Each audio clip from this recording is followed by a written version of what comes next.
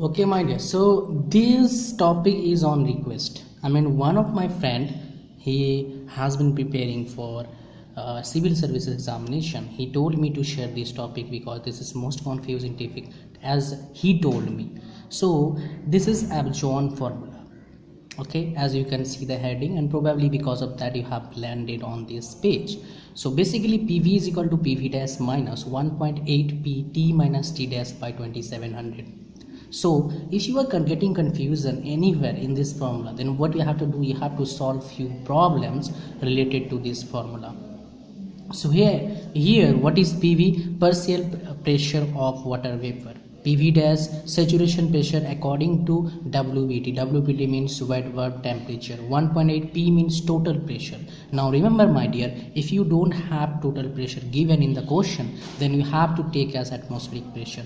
Now small t is denoted for dry bulb temperature, DVT, and now T dash is denoted for wet bulb temperature. So this is all about Apjohn formula. So basically in this formula you are going to get numerical question in competitive examination. Maybe university examination you get questions from this topic also, because this is important, my dear.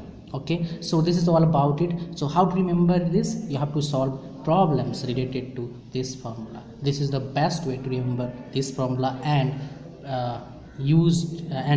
to implement this formula right way. Thanks for watching. Hope to see you again in my next video. Bye bye.